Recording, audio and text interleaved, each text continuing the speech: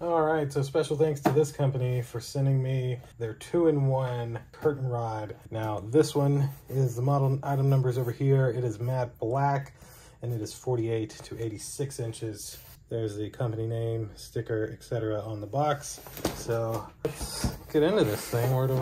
Here's where we cut it at. All right. Ooh, very nice. All right, dang.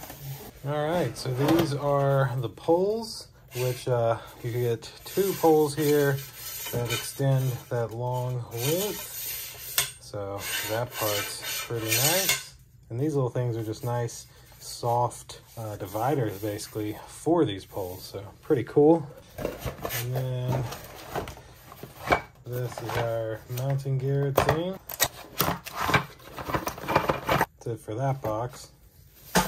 Look at those, that looks nice. These just screw in on each side and this thing is mounted. Now there should be some more in here. 2 more right there. And then here is all of our screws. So matching black screws.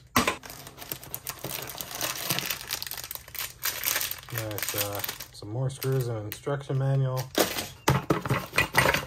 Oh, some different designs here. Look at that. So these are made to hold up the bars in the middle. So if you have it stretched over a giant window, the poles would slide through here and this would give it stability. And then these would still be on each end. So you kind of have it something like that. 2 of these mounted, super long pole with this in the middle. So I, of course, want to show you guys this. So we're gonna go through and get this set up somewhere here in our household and have us some new curtain rods. So let's show you what these look like actually mounted with a curtain on them. All right, so now we have one of the 2 bars installed. Got the middle piece on and each end. By the way, you can just unscrew it, like,